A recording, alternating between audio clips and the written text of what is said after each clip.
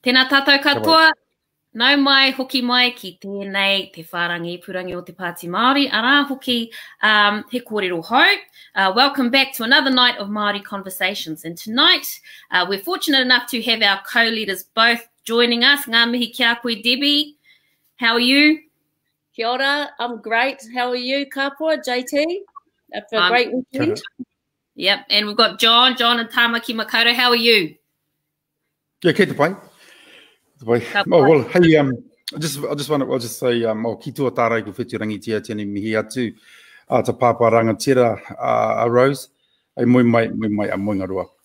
Kai wariwari ki a mātou, te aroha ki a kōtau, Rosie, kai wariwari ki a mātou tō mahi rangatira, kei tāwhitia ki a mātou, kai tui nunui te Pāti Māori. Kei te mihi ki a koe, Rosie, mō tō whānau hoki. Kia ora, ai.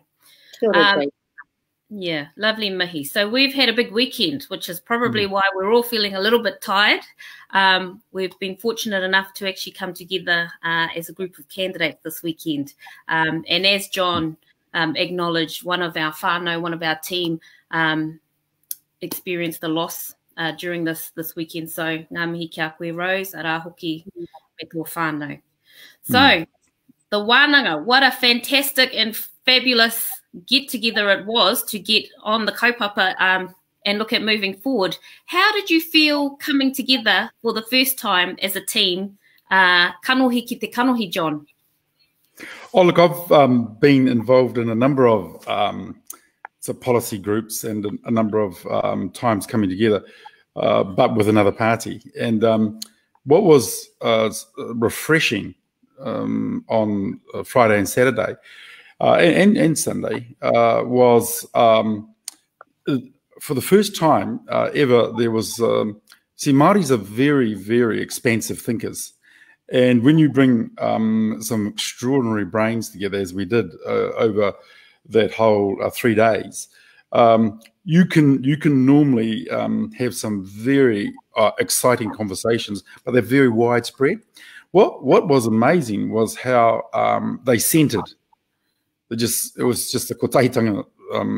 It was just incredible in terms of the variation of thinkers there, the wide academic as well as world lived experience folk that were in the room as well, and they all landed, and we all landed when we came back after our breakouts and the like on the same position. That you don't often look, and I got to tell you, normally you have to try and workshop those things for quite some time. It's just remarkable. And I think, when we start to announce what we landed on coming into the election, our people will be proud of us, proud of them for us advancing their interests in such a liberated way. And so it was just remarkable conference, congregation, communion of coming togetherness. So I'm still, awarangi myself, had my 5 babies there, all my mokapunas in and out. And so, because we were all just started to extend bubbles. And it was just incredible coming together. And I've never witnessed it previously. It was a lovely get-together, especially coming out of lockdown where we have not been able to connect personally as a team. Debbie, how did you feel about the weekend? We had a 5-hour trip home, and it just went so fast because we just were debriefing. And JT used a really great word, liberated. It's to be really honest, it's been tough. Tough coming out first, and tough thinking, have we got the tautoko? Do we still believe? Is there enough good faith in us to reinvigorate the party? And critical to that was getting the right team, the right dynamics. And, there are certain things in life that happen, and all the tohu, everything comes together, and you just not only know it, but you feel it. And the feeling that we achieved in such an intense time, to have achieved that high degree of trust in such a short amount of time, and not forgetting that, we were made co-leaders online through Zoom. We were meeting new candidates through Zoom, their whānau through Zoom, grieving with them through Zoom. So we have had this intense whanaungatanga digitally. So it was, you know, I'll be really honest, probably of all the times I've been the most anxious and nervous was pre this. And it, you know, seriously, whānau, it could not have gone better. You could not have a better group, a better whānau of representatives to champion our multiple causes, because we're just so dynamic as Māori. And it was, you know, it was just like the dream team. And I sincerely mean that, with the dream whānau. You know, I mean, we had the mokos and, you know, piri, you know, the tautoko that each candidate comes with was just phenomenal. And, you know, so here we are, this really sort of, you know, pohara party. You know, we don't have a lot as far as the big parties with big money, but what we have is just absolute strength and kaupapa people, and that's where we all felt rongoa. I've always felt privileged, you know, representing our people, but you really truly felt the strength. There's not a single one that I wouldn't want to get in, and there's not a single one of their whānau I wouldn't want to have attached to the party. So it was just pure magic. Really was tupuna mahi, eh? Really felt like tupuna mahi bringing us together. You're absolutely right. The team, when we brought the candidates together, what a phenomenal dynamic team. And as diverse as you all are, you know, we actually connected on so many different kaupapa. We actually landed on similar places. So I'm going to ask you, John, can you tell our whānau out there a little bit about the kinds of things we talked about over this weekend? Look, they all know that. Look, when you come from the background of being in a mainstream party, you are constrained, okay, because you've got to dance on eggshells, because you've got the so-called ownership of the green movement, and it's not in Māori hands. It's in a Packer group saying that they have it, right? Same with the women's movement in another party. The same in terms of unionised labour. That's not a Māori movement. Each one of those movements I've indicated are headed by non-Māori in other parties. What is liberating is so I'm just not constrained anymore. My daughter calls it colonised. I'm not colonised anymore. Wow. Well, I think what you were saying here, we actually challenged ourselves, well, your daughter challenged us to think about how colonised we each are, and actually confront that and acknowledge that as we were working through the stuff. I just think it was such a Māori hui, where it was safe to have conversations like that. Yeah. So your daughter's I just have to say. Yeah. Oh, but hey, that was the beauty of Māori hui, you see. Our filters, we don't have filters. You know? Pākehās call it group therapy, but we've been practicing it for over 1,000 years. It's called hui huinga. So, and we just got there, you know. It's regretful that we are not in a position, because, you know, we've got quite a few weeks to go, but they're coming quickly. Got another 16 weeks to go before Election Day on the 19th of September. And so with a party that has been blocked out of any oxygen solely because of COVID, and COVID has delivered, you know, one party with a prime minister totality of everything. And so a party like ours, when we do hit the road and when our soldiers do hit the street, I think our people, as I keep saying, they will be proud of themselves and of us for what we've come up with. And it took this 3-day session or 2-day session in Tarawa. I just wanted to meet to Tarawa tangata Tarawa waka, you know, for the wonderful way Wairiki came to the party and just hosting us, you know. So the takeout and the takeaway is we're gonna run a remarkable campaign, and I just can't wait to get out of the starters gate, and you know, our people will have some faith and hope and belief and light at the end of the tunnel. And it will be uncompromising, relentless, and liberated stuff. You know. Yep. Well, going back to that point you made early on around the difference between being in a Māori party and being in a mainstream party, I was asked about that this week. I said, you know, I just get to be me. It's actually just about being me, and all of us relaxing as Māori and not having to worry about justifying basic things. And that is something we didn't have to do at this wānanga. Debbie, can you tell us what can we expect from this new Māori Party team? Well, I think the first thing we can expect is that we are completely values-based. And so one of the really interesting stories, which I keep going back to with Rawiri, is where now people saw the arrival of the Pākehā waka and looking at thinking, why are their sails upside down and why are they rowing backwards? And it was just such a great analogy of why. And it doesn't matter how well-intending the mainstream government and parties are, they will always have to rule and make policies based on models that simply don't work for us. So I think the first thing you can expect is that we will be provocative in, you know, to whoever is in government in saying that model works for you, but Cole, it doesn't work for us.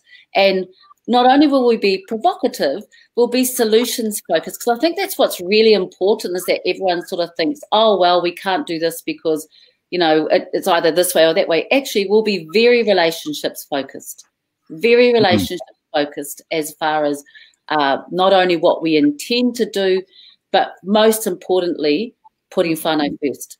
So what you can expect, I think, is all the strength of the candidates and their experiences coming together in this amazing puna that will use that to be able to guide and use our roles in those places to challenge bureaucrats, to guide governments, to land directly into the hands where our support is best needed, into the hands that will bring results, kai on the table, mahi, and not any mahi that can bring about, you know, our whānau being and living their life that they want, the best life that they want, in a taha Māori way. So I think there was a lot that we will be about, but most uniquely is us as tangata whenua, and unashamedly asserting that, but in a relationships way.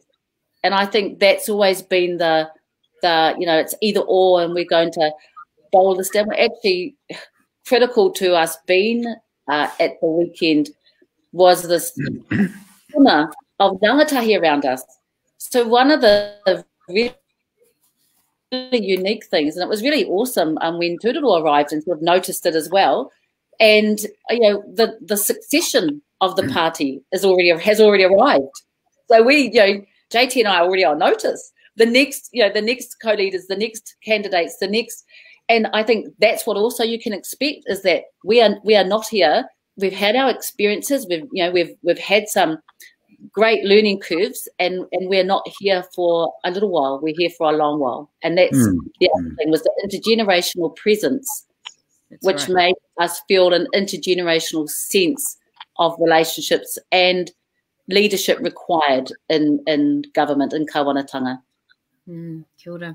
I want to touch briefly on that kaupapa you mentioned earlier, relationships. So a big dark cloud hanging over us for the last few years has been people's misconception, I guess, I'm going to call it a misconception, around the Māori Party's relationship with National.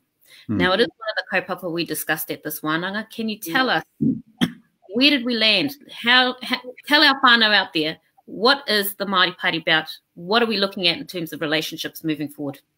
Well, let's you judged on your history somewhat. Okay, so let's look at that first. At no time in the history of the Māori Party did it hold the balance of power. At no time. So what it had to do was do its best to pitch up with what it had and work with whoever held power, right? You can either walk away from power or you can try and work with it. If you work with it, you've got to be careful that you're not subsumed by it and seen to be enslaved by it. I don't think Tari, Pete, Tuarua Hone when he was in the team. I don't think they ever did that. Okay, not once. So that's point one. That's the context of their relationship. Labour Party in government, whenever it has ruled by the license of the Māori vote. But that Māori vote has never been used in the knowledge that it actually holds the balance of power within the Labour Party. That's the difference. That's the reason why I'm here in this Māori Party, is because our vote is assimilated, it's subjugated there.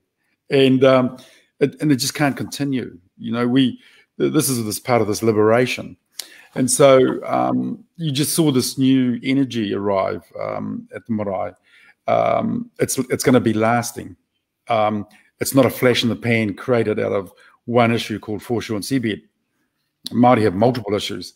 Those issues are never going to go away. And as we go through our generations, our way of doing things has to be upheld. Okay, the Pākehā way has failed. There's no doubt about that for years and years and years. So so in the context of this, if somebody asks us as a Māori Party, who will you go with, National Labour? No, who have they gone with before? What have they achieved for us before? Our mana Māori motahaki stance is, no, you tell me what you're going to do for my people. Don't ask me what I'm going to do for you, because this is a new Māori Party. This is a reinvigorated, this is a re-energized party that is very clear about its sense of where it should compromise, if it should compromise at all. So the clarity, this liberation that we talk about, the clarity that came through from all the people that arrived. We're all Māori, but we're not all the same. I get that.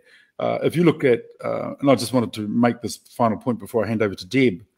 If you look at the Taitoki Reo that arrived, okay, and their team, everyone that arrived with their teams, they had different energy, different skills, but you know, with the collaboration, the merging of a new Māori battalion that's going to go into election 2020 with the same vim and vigor as our ancestors did in the Pioneer Battalion and Māori Battalion, because they were organised for themselves, by themselves, to themselves.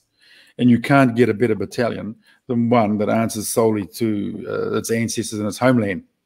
So the beauty about the Māori Party coming together and working out our policies and our programs is you look at Mari Mino, Kaapua Kingi in the north.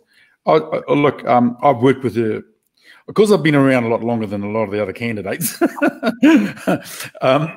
So I've worked with their fathers probably and mothers, but and aunties and uncles. But the point is, when you look at Mari Mino, I've worked with her for years because we've been around. And she's just an outstanding, vibrant, effervescent character, isn't she? Then you go to Donna, Pukiri Phillips, our candidate, and Hauraki Waikato, another, and her whānau that she brings, outstanding young woman. All have children, you know, and they've got the mother touch. And then you move to the Waiariki with Rawari, and Rawari just has lived, breathed, and eat, slept, and drank it with my mokopanas, the rangatiratanga. You know, they live 24/7 as Māori. You know, from the day they wake up to the day they go to sleep.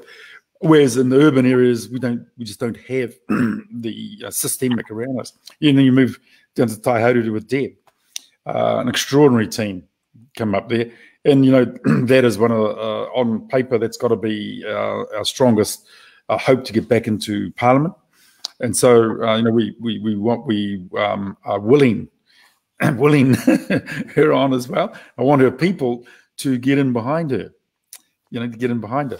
And then Takuta, Ferris down there into Te Taitonga, outstanding. Oh, like I've just met these younger fellas, right? They're just incredible sense of purpose. Their academic qualifications are impeccable. Their service into their communities is without question, without question.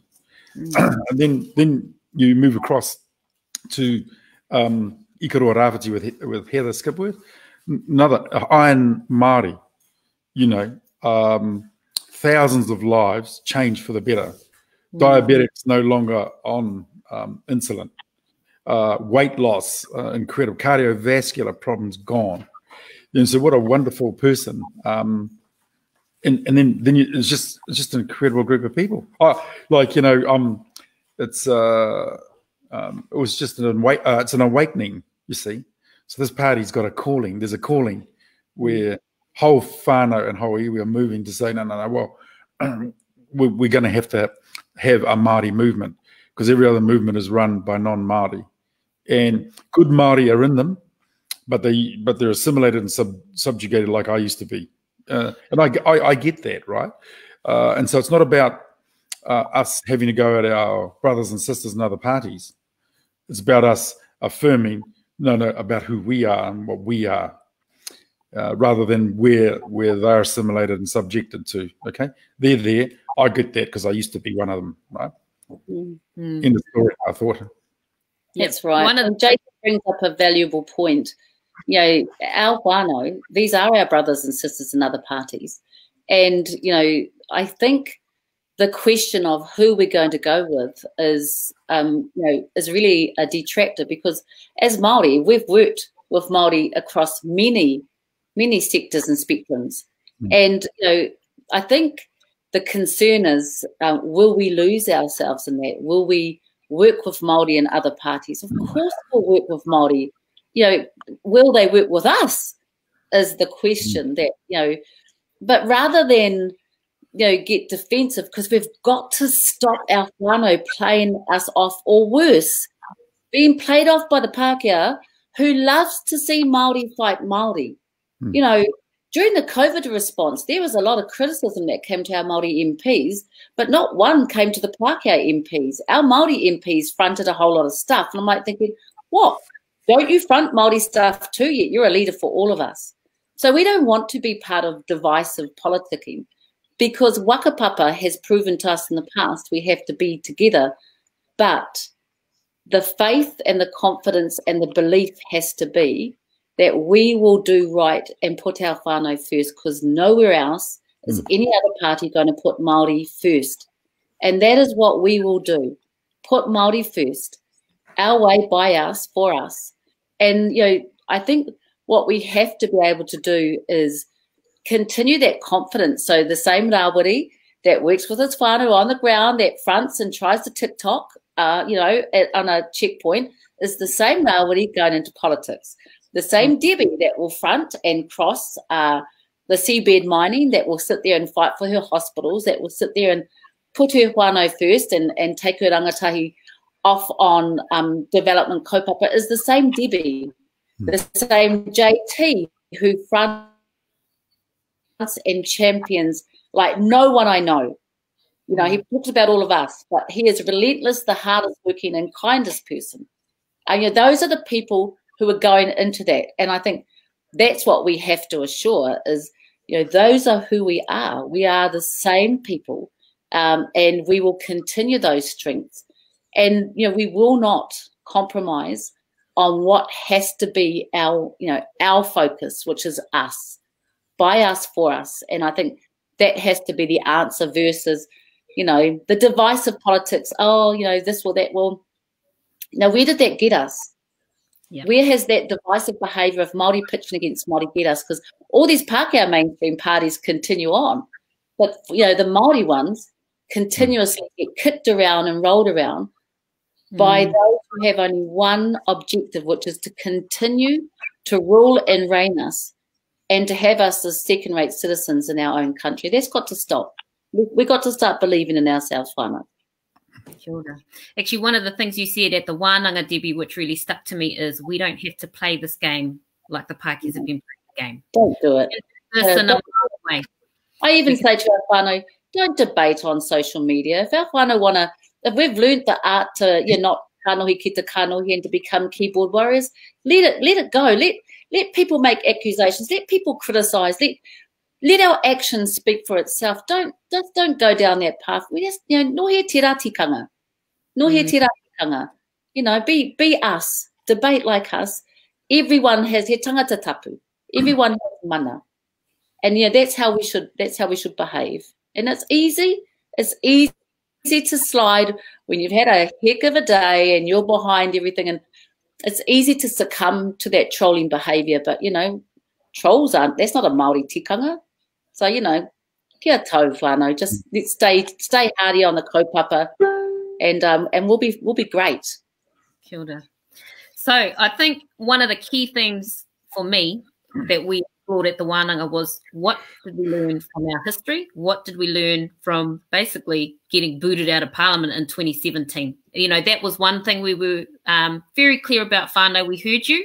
You didn't like our relationship with National.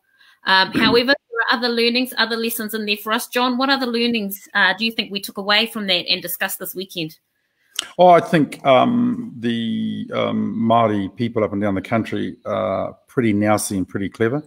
They've shown since 1996 that they're sharp enough to shift their votes. They went to New Zealand first en masse. They went back en masse in 99 to Labour. They were on the shift after Tari took the by-election in 2004.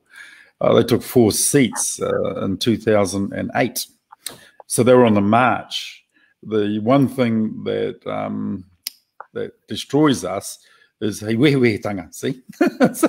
so, you know, if the Māori Party had stayed together all the way, the trajectory was on for 7 seats in 2011. Okay, so the rest is history. So what that tells us, right back from the beginning of time, set up of the Kingitanga, the Kotahitanga movement, the Kohimaramara conferences, this yearning of getting a political movement that one allows our people to gain the equality of citizenship that Article 3 of the treaty promises us has not been reached. The retention of our assets in our hands under the second article, Rangatiratanga, has been dishonoured and never been applied. The first one, the Crown's right to govern, is a right to custodianship, not a right to ownership. These are still broken promissory notes from government.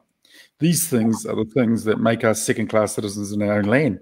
So we need a political movement that hones in consistently and relentlessly to ensure that the people sitting across the table that stole all our assets understand that they have, and that's why they're rich. But to continue to keep us poor in the land of our ancestors is not on. If you recall, we had this debate at the wānanga over the fact that we're not a race-based party. We're an Indigenous party. We're a tangata whenua party. We're a rights-based party. You know, Pacific Island Party is a race-based party. Chinese Party is a race-based party. We can't be. By definition, this is our country. And people sitting across the table from us asking us nasty little questions are thereby the grace of our ancestors giving them consent to sit there. And you know what? They're still there by our consent, not by taking it from us. So there's a new era arriving here, where even Māori and other parties will start to honour what we're saying.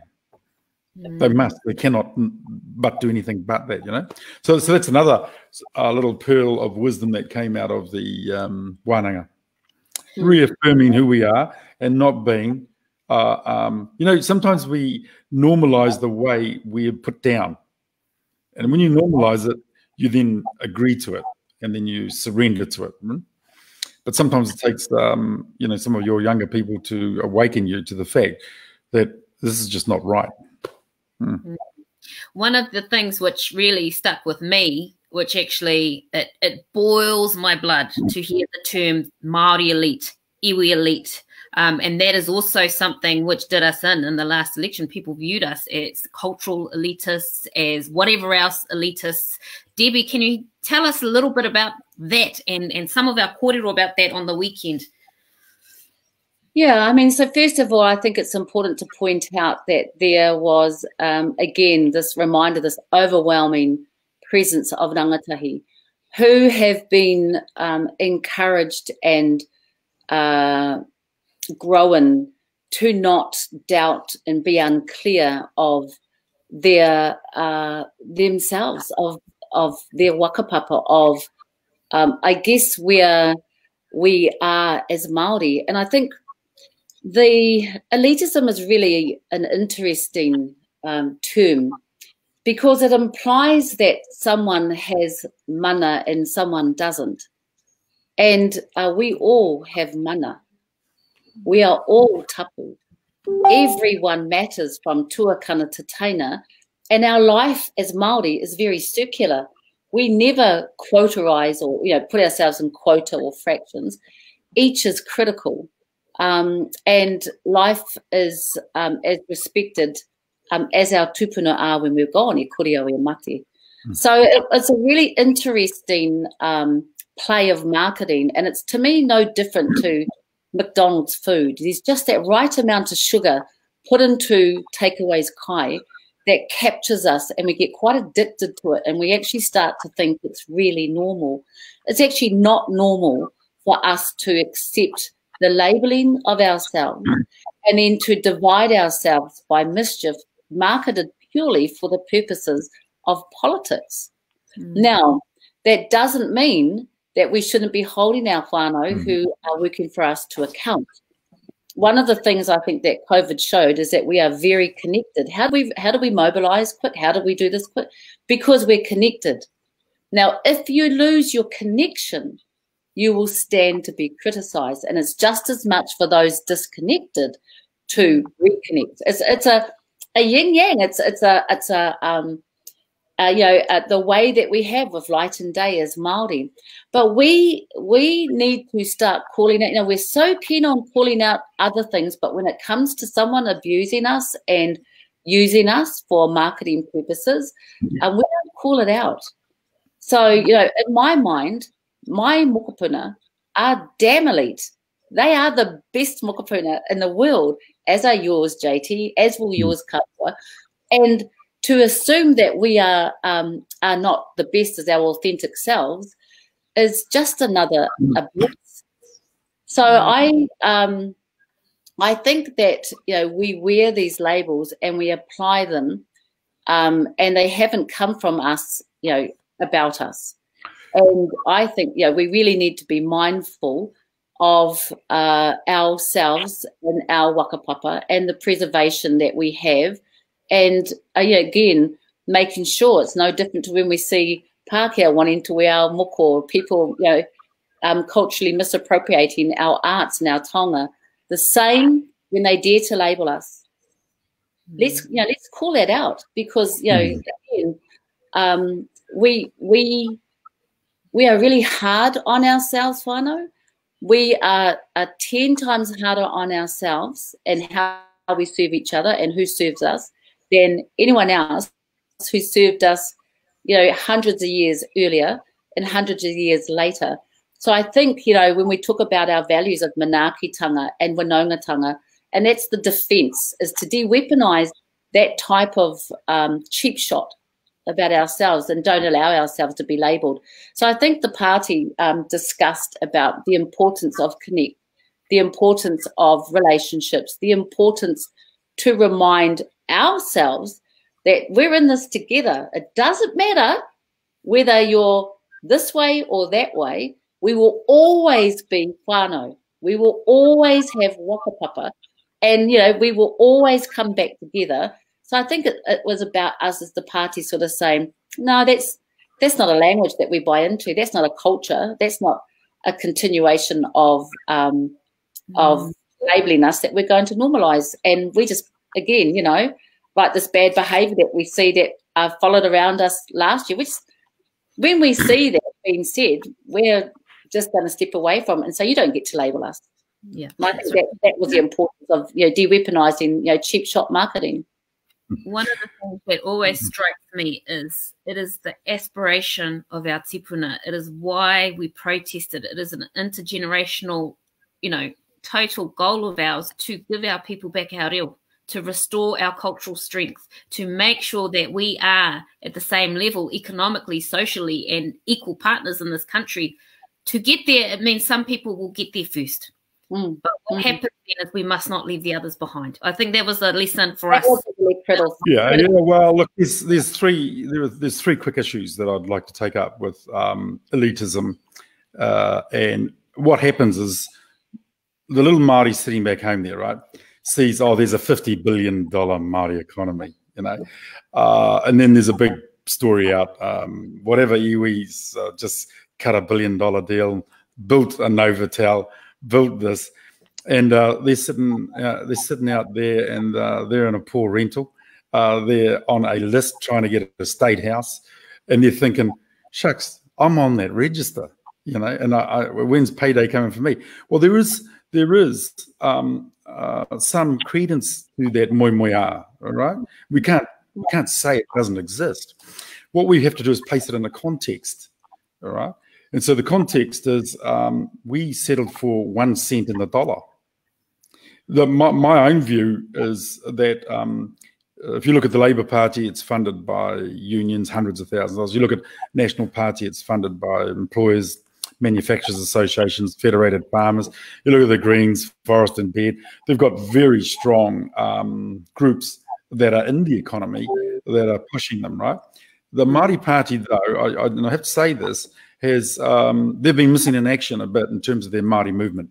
There can be only one Māori movement, and it's the Māori Party that can advance Māori interests, and iwi are one big part of that. So there is a live issue there. I'm sure that over the next wee while, as we head into the election, that that box will be ticked.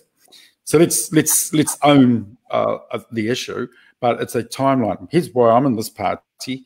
It's not to beat up anymore on the iwi and the urban stuff. What it is that we've taken our eye off the real ball. And the real ball is our right to equality of citizenship. And that is not delivered by 0.3% budget that gives 99.7% to non-Māori to manage Māori. And if I could just give a breakdown, because we've got a few people live streaming, people in the Labour Party would have it that the hundreds of millions of dollars voted to health for Māori actually come to us. That's not true. It goes to the Ministry of Health on our behalf. They clip the tickets at Wellington with all their thousands of bureaucrats, then goes to the 3 DHBs for me in Tamaki Makaurau. Those 3 DHBs then clip my Māori ticket. It then goes from those 3 DHBs to multiple PHOs. Those are public health organisations. They then clip my ticket. It then goes to a non-Māori GP that runs their business of primary healthcare, and they clip the ticket. When our people walk in as a so-called patient, they're merely like a piece of cattle that walk in, and they just punch a number, $49 each adult, X dollars. So we've got a ring on our ear, and all we are is a money-making machine for non-Māori, employing non-Māori to look after Māori. Now we can no longer continue to accept that, not just in health, it's in welfare, it's in education, and it's everywhere. We're now skilled enough, we're now knowing enough to get a fair clip of that cake. Now, here's the other issue of that. If we did, we wouldn't be on the bottom end of society. We wouldn't be talking about equality of citizenship. We'd be running this country again the way we did before 1840, and we're doing a pretty good job then. So I'm just saying to you that let's keep our eye on the target, and it will require all our people weighing in, pulling their weight. Iwi, urban Māori authorities, our associations, Māori doctors, Māori nurses, Māori wardens. Don't call yourself Māori if you're not going to support the Māori Party. You know, call yourself the Packer wardens because you're subjugating, you're surrendering yourself. And so, you know, we've got an awakening, a new awakening, okay? And the new awakening is our fair share of every annual budget coming across to our hands to be devolved and employing our people to fix our problems, not to have a whole industry of people feasting off the failure of Māori. That's right. That's right. The third of Māori, the third of us that have been doing, you know, really, really poorly, are the third most engaged in government machinery. And what our view is, and this is some of the things you can expect from the party, especially after the weekend and what we've been discussing, is that it's now time. We have to continue lobbying and advocating for our own on the ground. Those hapu, those whānau, our combined Māori organisations, to actually have the resourcing to achieve what they would have achieved and what they showed they achieved. COVID was an intense moment under pressure to show what we achieved outside of that. So our policy setting, our thinking, our strategizing is focused purely on how we are able to capture and heighten that and normalise it in government machinery. So we have some real set views. They are provocative and they will probably make the rednecks fall over with shock. And that's what we intend to do, whānau. We do not intend to get in there and do the same old, same old. We want to radicalise just like we did when we brought whānau order in. Whānau order shook up everyone. They had never been done, a direct funding driven by Māori, and that's the next stage. No one else has come up with anything as radical as what whānau order did. So some of what we want to bring through are exactly like that, but the next level up. And again, we don't expect a single redneck to like us at the end of it, but that's not who we're there to serve. Okay, last question for you both. Starting with you, John. Where to from here for the party? What can our people expect to see from us? We've got 16 weeks to go. All the oxygen has been taken by COVID. And I think we all agree that Ardern has been outstanding leader in crisis. I think there's no doubt. I think we all have to accept that. What we don't accept, budget after budget, and this has been her third one, is the way in which Māori have been treated. Okay, and so it's good to be kind, but it's also nice to prove it. So as we head into the election, you will see budget after budget is the true reflection of how kind people really are. So all I'm saying to you is that as we head into the election, the program and the policies that we announce, I wouldn't call them radical, Deb, but what I'd call them is a right to justice, a right to fairness, a right to equality of citizenship. And if that's radical, do you know how far we're back? Yeah. Do you know how far out the back of the barn we are? No, it's just a disgrace. But we've dumbed ourselves down by allowing ourselves to say that the crumbs off the table every budget are good. And you get all the fools in the Labour Party running around saying that. Oh, I shouldn't say that. But look, the point is, JT, will you be nice? Trying to be so wakey. The question is wakey. Yeah. Well, Māori Party's going to wakey everybody. Yeah. Kaapua. Kia ora, John. Debbie, what can people expect from us moving forward? Well, I think, JT's right. It's radical more for the rednecks than ourselves because we have such a long way to come back from. But what you can expect, whānau, is more continued honesty, more us, politicking our way and not, the learned, normalised, westernised way. You can expect quite a dynamic, campaign. We typical of how Māori run a lot of things, with limited resources but amazing capacity and innovation. So you can expect to also see a ground rising following to the movement, and it'll be really good to have you on board. It'll be really good to have you on board to tautoko.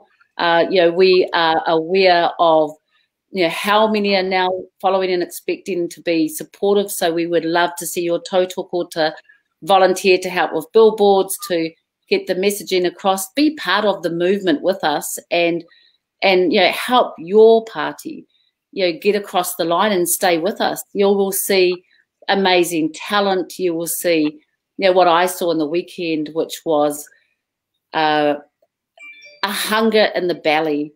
The fire in the belly is still there, whānau, and the absolute conviction that our whānau deserve the best, and we can do that, but we need to be together. So you will see calls for unity. You will see call for action. And you will see, as JT quite wisely said, mana backing us. You will see others that may, for whatever reason, left come back and endorse us. And I think, you know, again, just as importantly, you will see the kotahitanga that got us here that will continue to mobilise us forward. So those are some of the things, whānau. Kia ora. And on that wonderfully inspiring note, I want to thank you both for your time tonight, and also those of you who are watching and joining. I think we covered some really important topics tonight, which we are going to need to continue talking to our whānau about moving forward. And I look forward to those conversations happening every night this week. Pō Māori. Pō Māori, whānau.